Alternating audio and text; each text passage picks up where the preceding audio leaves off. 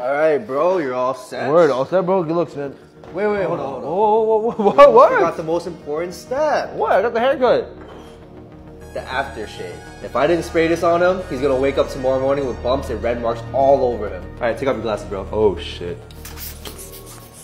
What is aftershave and why do barbers always use it after they finish a cut? Aftershave is an alcohol, usually in a liquid form, that's used to reduce redness and irritation on the skin. If you have sensitive skin and you're prone to your skin getting red and bumpy, definitely ask your barber to hit you with some aftershave. It might feel a little uncomfortable, but fight through it. Your skin will thank you in the following days. If your barber's not hitting you with the aftershave, make sure to get the message by sending them this video.